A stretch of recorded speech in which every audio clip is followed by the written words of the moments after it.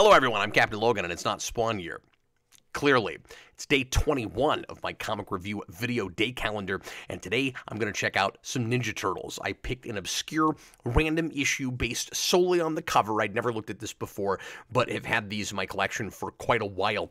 Teenage Mutant Ninja Turtles Adventures from 1992.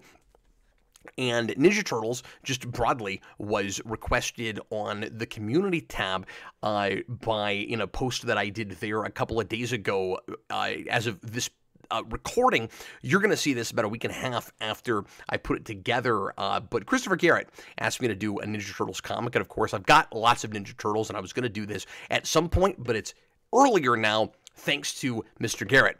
And I meant to mention this on yesterday's show, but I also had a request for Resurrection Man, which I had planned on doing at some point, but you're probably getting it earlier than I would have from Gooster123. I put my feelers out and asked folks, just because I want to involve you guys a little bit here and there as much as I can, what characters and books I should take a look at. And a lot of people requested things that I simply don't have a copy of, but I'm trying to do some of the ones that I do for you guys that I actually have. And I'll probably buy some more random things throughout the year, so I could end up with more characters and things that I don't currently have access to physically. Of course, I could be reviewing everything digitally. There's a lot of access these days, but part of the reason I wanted to do this, as I've said before, is to get back in touch with my own personal physical collection again, because I don't have enough of excuses to get into my long boxes since I read more digital now. But also, and I haven't said this before, one of the reasons I thought to do it this way is just as a callback to Spawn here. Maybe I shouldn't spell this out, but we're going to be looking at a comic today that is very heavy-handed, so I might as well be as well. But Spawn year, I had everything physically, and back then I had to because there was no way to get access to Spawn comics digitally, so I had to do that. There were some issues I spent $30, $40 on it just to do them on Spawn year, and as I've mentioned before, I don't have those books anymore. I sold them, and I sometimes regret that a little bit. I guess I brought that up again just yesterday.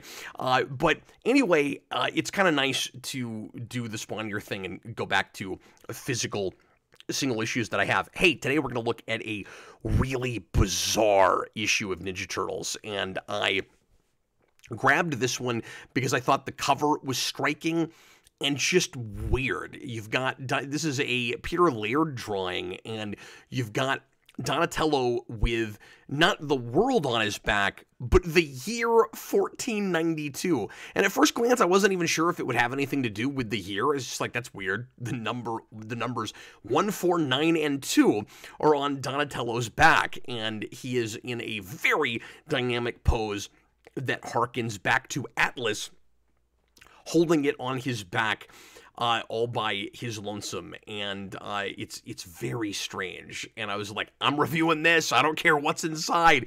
And what's inside is truly weird, and is a striking contrast, a stark contrast to what you see on the cover. And a lot of the issues of this book were like this, where the cover does not match in tone at all what you see inside. So this is the cover, and if you have not been looking at this book at all, you might think that you're in for a very Eastman and Laird looking story, and that this is intended more for a teenage or adult audience, right? Check out the contrast between the cover and the first page. Are you ready? There's Donatello. Get that in your head. There's Donatello in the bottom two panels. This is what this book looks like inside.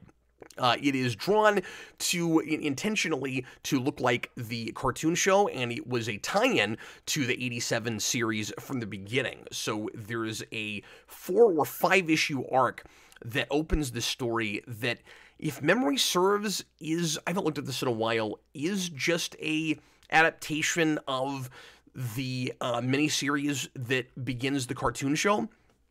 I may be wrong about that, but it starts off looking and acting a lot more like that TV show. And then very quickly, when the writer who is here all the way into issue 40 takes over, issue 4 or 5, real early, it goes its own way and is, by comparison, at least relatively to the show, a little bit edgier and is a little bit more sophisticated, and I say that in air quotes, and you'll see why as you look at this issue. This is a really good sampling of the oddness of this book, although of the few issues that I've looked at, this is definitely the strangest one. This is not the first of these I will have reviewed. I did a scripted review. I don't know why I wrote that, but I did a scripted review a few years ago of the Future Shark trilogy, which I think happens shortly after this. This is also a time travel thing, and this is, I guess, the first time the Ninja Turtles, according to this anyway, have dealt with time travel and even realize it's possible, and they do indeed wind up back in the year 1492 and come face to face with Christopher Columbus as he lands on Plymouth Rock. That is the premise of this. It's really weird. So before I get into that, though, let me mention for a second the writer and artist here. Pencils by Chris Allen, who I don't know anything about. I couldn't find much on him, and I don't know if he was a regular or a fill-in because I haven't looked at the issues around this, but Dean Clarrain is the regular staff writer on this book, and he was the managing editor for Archie for the Ninja Turtles books at this time. And he was the reason that this book was so PSA heavy, made it a lot about trying to bring, major issues, real life issues to kids' attention and have a lot of moral lessons, particularly about the environment and animal rights. And of course, I don't have any issue telling stories about that, but this is real heavy-handed, as much or more so as that Pizza Hut Real Heroes Marvel book that I did a few days in. And it also blindsides you. You have no idea looking at the front of this that's what this is going to be like. I meant to say this earlier, man. Again, just going from the cover to the first page, it's like if you watched the intro to the 2003 cartoon series, and then what you got instead was an episode of 87. Do I want to run down the story first or talk about the weirdness and all the mistakes in the art? Let's go ahead and go through the story real quick, at the risk of you guys noticing all the stuff I'm about to bring up in the art. We'll make it a scavenger hunt. There are mistakes. There are lots of them. See if you can spot them before I point them out while I'm telling you what happens in this book. So the first page is a recap of whatever adventure the Turtles went on in the issue before this. They save some people. Right away,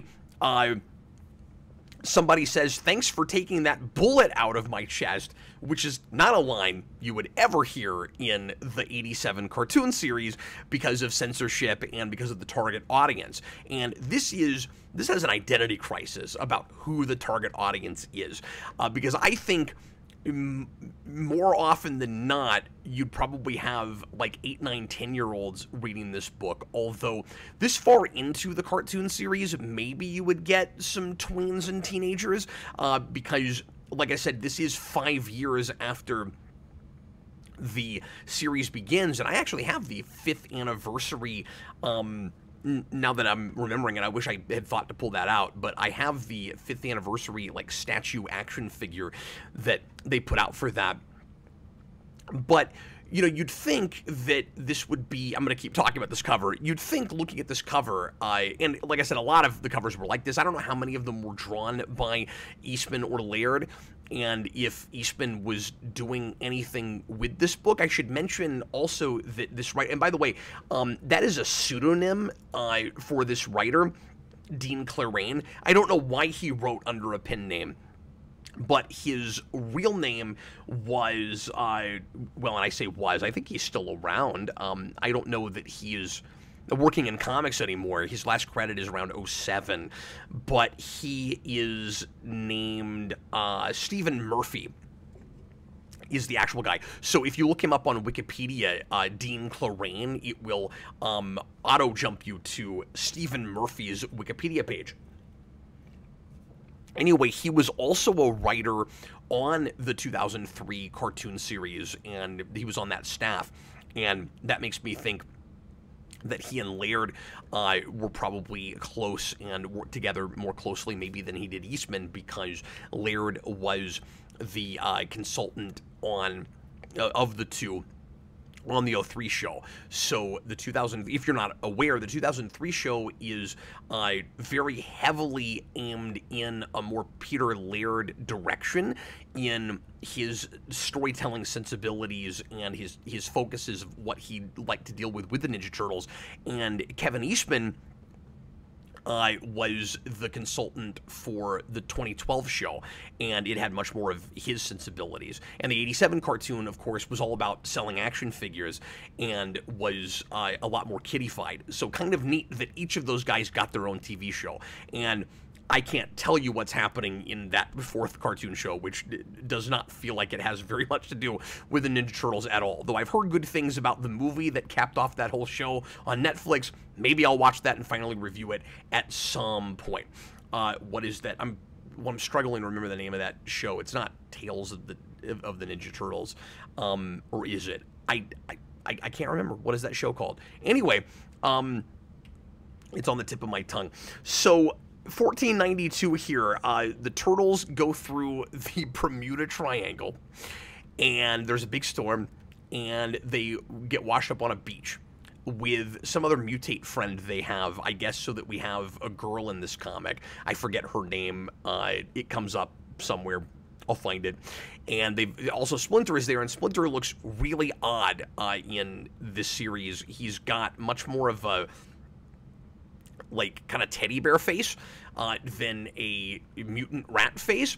But very quickly they realize, oh no, we've gone back in time, and that's Christopher Columbus. And Donatello, because he does machines, and I guess that means that he's also more familiar with history than anything, he likes technology of all kinds. He immediately recognizes the ships and knows that that's the Nina, the Pinta, and the Santa Maria, and right away it seems like it's playing on kids' like a simple, watered-down understanding of history, especially when you get to the really heavy-handed moral lesson at the end. Or I guess I should say just like education. This book is basically just coming right out and screaming, what you've been told in school about this event is wrong, and I'm going to set you straight in a throwaway, ostensibly escapist Ninja Turtles comic. So they come face to face with Christopher Columbus, and he does not seem to be very shocked at all to see mutates. And he thinks that they are, of course, you wouldn't write this way now, but he thinks that they're Indians. I think he says Indios, and that they must be the natives, and that he's gone so far in one direction that human beings don't even look human anymore. And so he grabs Donatello in order to throw somebody in the brig and get information about them. And so the Turtles are working on some kind of a rescue plan while Donatello is talking to Christopher Columbus, of all people, and Columbus is talking about how money, and I guess this is the moral lesson, money makes the world go round. Everything he's doing is about gold, not exploration. This is something of a don't meet your heroes moment for Donatello. I guess he had the same crappy public education that the rest of us did in the late 80s, early 90s. And meanwhile, the Turtles are just kind of moping, trying to figure out what they're going to do. They end up fighting some of Christopher Columbus's men, and or is it just the natives here? I forget. What they do is really not important, because ultimately the whole thing pivots, and it's not really about the Turtles figuring out how to get back to the future or rescuing Donatello or anything. The whole thing comes down to a conversation between Donatello and this really weird Muppet-looking creature called the Other, and he, she, it is an earth spirit that reminds me a little bit of the pantheon of gods that you get in the IDW Ninja Turtle series. And this creature, this thing, explains to Donatello that he knows everything about Donatello, that he knows everything about the history of the Earth and why this has happened to them. And so the idea is, and it's very convoluted and silly, is that they're in a weird power spot in history. And that when two really important things happen on a major anniversary in the same place, time converges and characters from the past and the present can temporarily wind up in the same place together and interact. And there is kind of a philosophical debate, apparently, between the Other and its peers about whether Christopher Columbus created this power spot, as he describes it, because he does this very important historical thing that's going to matter to the rest of history, or if it's the other way around, that Christopher Columbus was, like unbeknownst to him, drawn to this power source because it was this power source, the power spot, whatever. And so exactly 500 years, of course the timing is very convenient, exactly 500 years after Columbus, and the Other makes a big deal out of, Columbus didn't discover America, there were already people here. He says millions of people here. I don't know just how many inhabitants there were of this area at that time, but and I don't know how many millions we're talking, but anyway, I digress. I had questions through this. The Other says that because these two important things happen at the same time, because you came here 500 years after Columbus did, now you're together in the same plane at the same time. It's very weird, and it kind of reads like somebody just woke up one day and went, "Hey, that's crazy! It's the 500th anniversary of Columbus coming to America. We got to do a comic about that." Maybe this came out on Columbus Day or something. I don't know. I didn't check the month this came out, but ultimately, the Other gives Donatello this long, sad story about how, of course, the Europeans, when they came to America, mistreated the Native Americans and all the diseases they brought with them, and that they, pushed them out of their homes. And then he starts talking about slavery and the way that the natives were turned into slaves, but also everything that happened with Africans. And all of a sudden, it just becomes this big speech about how awful all these people were treated. And then that's kind of the end of the comic. Like, that speech happens, and then there's another big storm, and I guess all the turtles have been doing is getting to the right spot so they can jump off of a ship and get back in the ocean, and then they wind up back where they started at the beginning, and it's almost exactly the same shot, except now instead of seeing Columbus's ships, Donatello sees a cruise ship. And because they were hoping to go to the Bahamas before they went back to New York. And then they go on the cruise ship, and then I guess they go home, and there's the Statue of Liberty, and that's it. And apparently the next issue, there's something about a prehistoric mammoth, and I don't know if that has anything to do with the time travel that we just experienced, or if that's a completely separate adventure that is totally unrelated. But this is a truly baffling ending. Does anybody remember anything that happened here? Was it all in Donatello's head?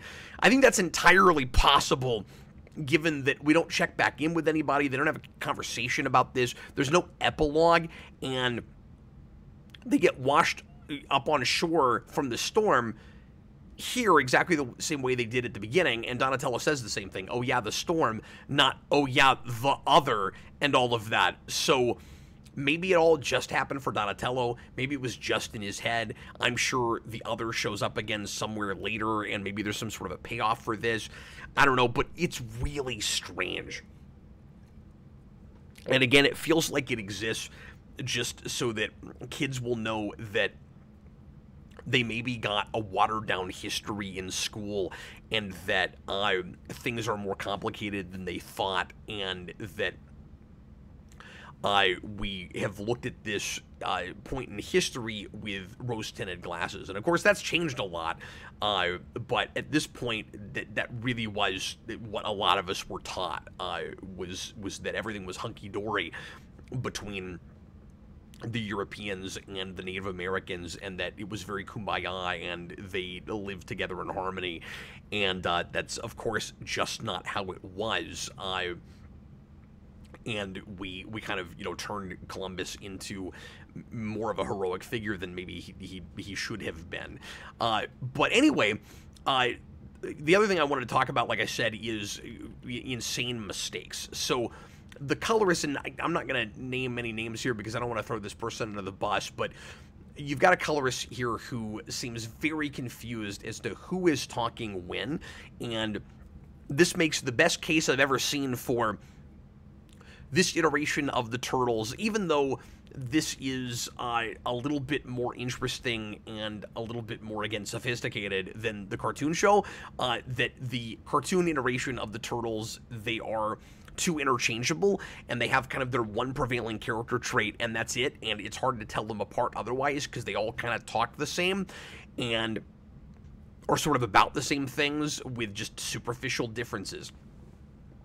The colorist seems to agree, because constantly, every other page or better, there is dialogue being spoken that is clearly supposed to be in one turtle's mouth that winds up in the other, and even weirder stuff will end up happening. So I'm going to go page for page with the things that I noticed here. So here's the first one that jumped out at me. Top of the page here, Splinter says, this is when they first come up on the shore. Keep your weapons sheathed, act friendly like the natives, and smile. Even you, Raphael. And then above, and then right behind him, Michelangelo says, yes, master. So right away, something's off. I'm like, wait a minute, that's orange. And like, maybe I'm colorblind. Maybe that's supposed to be red. But it isn't, and you'll see that in a little bit, because this will keep happening. So then, the very next page, we'll just do a kindergarten exercise here. Does anything seem off about this page? Anything jump out at you as wrong, as incorrect? Why are there two Leonardos in the middle of that page? There's two of them. Like, this would have been less distracting if it was like the covers of the Eastman and Laird books initially, where all the turtles have the same headband color. And they have even the monograms on the belt buckles, and there are places where, for the most part, that matches, but there are places even with that where Michelangelo will be talking, but it's clearly supposed to be Raphael, even though you see Michelangelo's monogram or vice versa. Okay, continuing on here, we're going to get to a place on the beach here. Yeah, okay, so at the top here, at first, I wasn't sure there was anything wrong here, but there's a payoff later that makes it clear that it's messed up. So Raphael is talking about being hungry, which is a more typical Michelangelo thing. All I want right now is pizza. And then right next to Raphael saying that, and both of them look real jaded, is Michelangelo saying, I'm tired of standing around waiting for something to happen. I want to make something happen. So that sounds more like Raphael. He's impulsive. He wants to rush off and be a hothead, right? So it seems like we've flipped the script with these two characters. I don't know. Maybe they're just feeling differently this time. Except, later on, you're going to see Michelangelo complaining about being hungry. Which reminds me, I'm hungry. But that's what Raphael was complaining about earlier, so clearly that was a mistake. Then, look at the bottom of this page. Damsels in distress, I think. Leo and Raph called it. You're Raphael. Raphael is saying that. Just constantly. it's like somebody's colorblind. Somebody doesn't know the difference between Raphael and Michelangelo, at least in headband color, and the difference between blue and, is it purple? Is it supposed to be Donatello standing next to Leonardo? I think maybe. I'm really not sure which turtle is which there. Is there? Sorry, I'm flipping back through these again. I think that's all, or at least most of the odd mistakes here. But yeah, so this one is fascinating on multiple levels, and I'm very glad that I grabbed it on a whim. Anyway, that's all I have to say about that one. Thanks a bunch for tuning in. I didn't mean to do a whole 25 minutes on this issue, but it was weird. There was a lot there. And I'll be back with you again tomorrow, of course, with another one. I was Captain Logan, and happy reading, everybody.